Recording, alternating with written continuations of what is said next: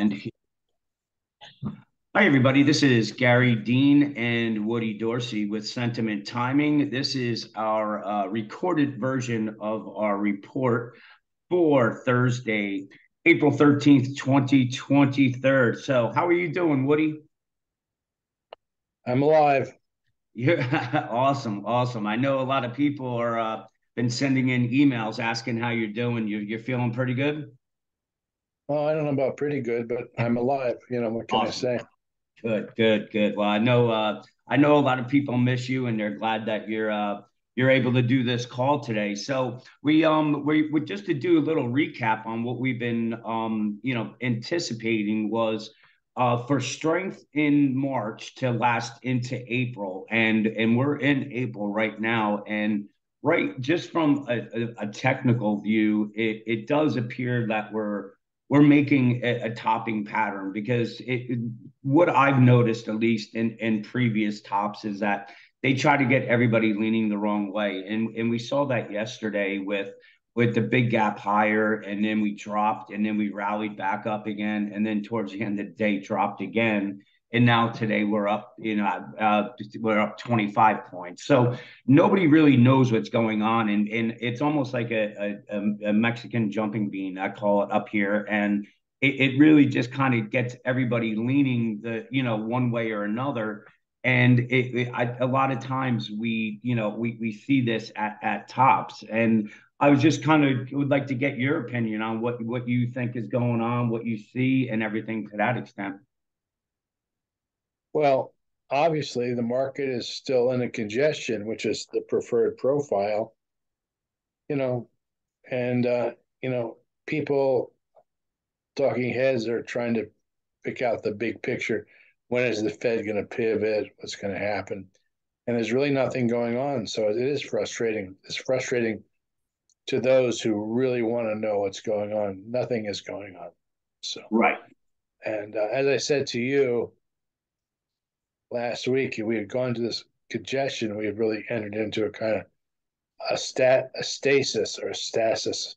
Yes. It's the Greek word for a static situation where, it's just more of going nowhere within going nowhere on the weekly chart. However, Absolutely.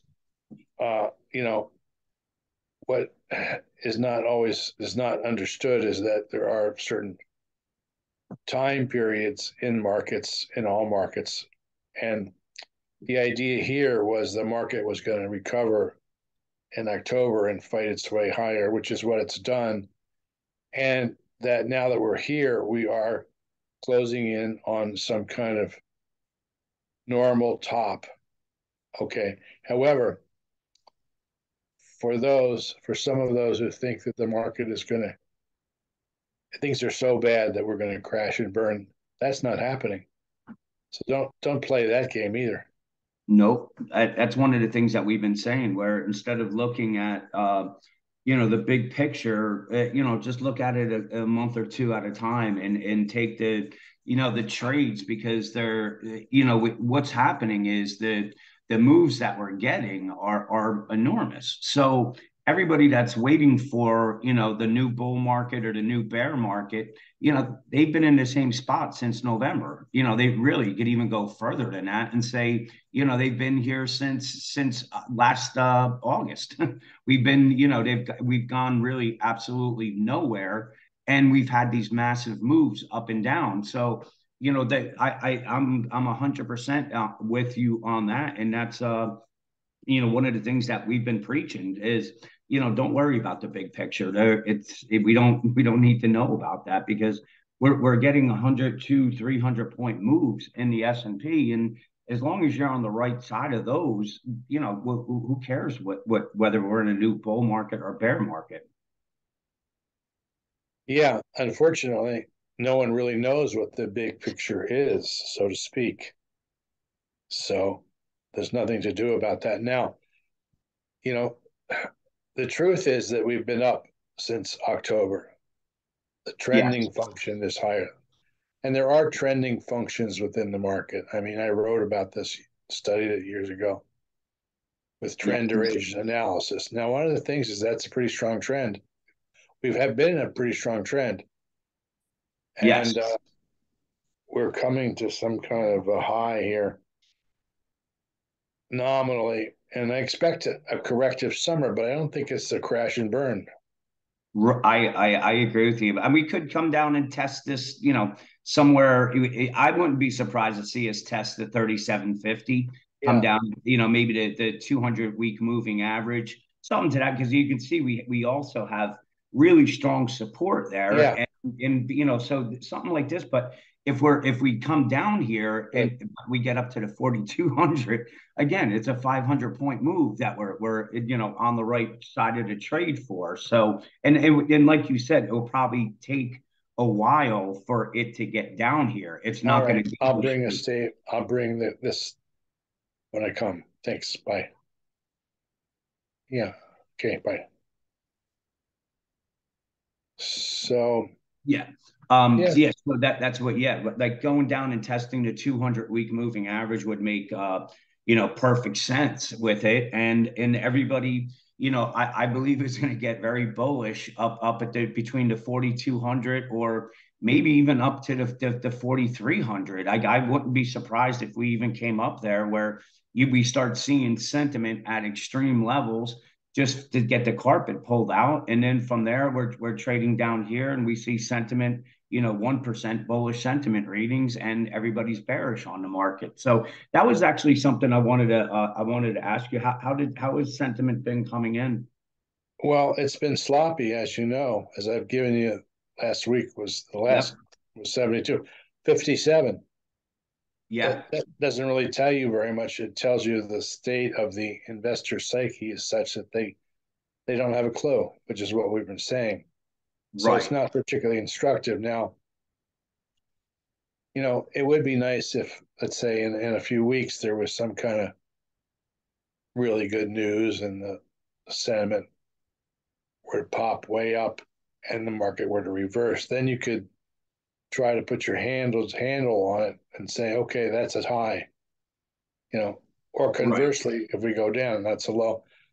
We don't have that kind of sentiment, extreme sentiment. Extreme also always happens with news and with the price action. Now, we've had various kinds of news, the bank failure, this and that, but it's like, it's just like sort of normal noise. So Right. we don't have an extreme of any kind. So that's why we're still in this static period where everyone is, trying to figure it out, and there's nothing here to grab onto. Right. Hey, Woody, I don't know if you want to go. I know we have a bunch of new people from the webinar that I did last week, and I know a few people were asking about like the sentiment and like how you get your numbers, and I tried to explain a little bit to them, but if you can give a couple, just a couple sentences on it, how you Well, get it's your pretty, sentiment numbers. yeah. Well, it's pretty simple. Read the fucking book. I mean, you know, I I laid it out. Sentiment is a huge issue, and you really have to study it. You're not going to find in one sentence or paragraph how to do it. I mean, back from the time of Lord Maynard Keynes, they talked about the animal spirits. It's the vibration of what people want to do, and people in the market get very excited or unexcited. So, there are various ways to capture it, and there's a whole history in what I wrote in my book about, there's Michigan Consumer Center, there's this and there's that, and you know, all you really need to know is what's the sentiment vibe, and right Right. here again, there's nothing going on. People are like confused, so you don't have people either believing in the Fed and the market or whatever. So you don't have any kind of strong sentiment. Now you need sentiment, as I said, with news that people believe in, and you need strong price action. Then you have the trending function with the sentiment and positioning behind it. We don't have that right now. So it's not a very interesting sentiment picture. But I Okay. would advise to people. I took a lot of time, and I wrote in my book, and it's in there.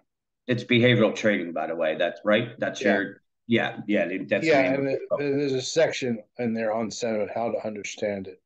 Okay, So awesome, anyway, I'm awesome. just saying, I've had this question sort of many times. It's really about the whole history of sentiment, and then understanding it in the context of the market, because the whole point is to try to understand what the market is doing. Right. So so That's you know awesome. Yeah. So anyway, like as far as right now, what I've been explaining, and let's just see if we're on the same page on this is I'm leaving the door open for us to, maybe grind higher for a week or so. I moved to cash yesterday. I'm it was just getting exhausting with this, with the up and down, and we're pretty well in a good profit with what we from our entry. But I'm leaving the door open for a test up at the 42, possibly even the 4,300. But I think that the time is running, it's running low on the bulls. But what would make it, like I believe you just touched on, what would make a better top would be, we get that spike high. We see sentiment at 98, 99% bullish sentiment. And then from there, we reverse just as everybody does it. And are you pretty much on the same page as that? well, yeah, I'd like to see a tactical extreme that is identifiable, that you can put in hard stops around. And Right. until that, we're in the static range trade or congestion, if you will. And it certainly has a look like it can still push higher. I mean, it's pushed higher all the time. Right. That's been kind of the surprise. So yeah, it can push higher. So Yeah, that's it. So, well, is yeah, there anything else you want to add to this, or I know that you're pressed a little bit on time with where you're at, and I appreciate that you jumping on. And if there's nothing else that you have, what we'll do is we'll try to do this again next week, and hopefully you're gonna get better and back home as soon as possible.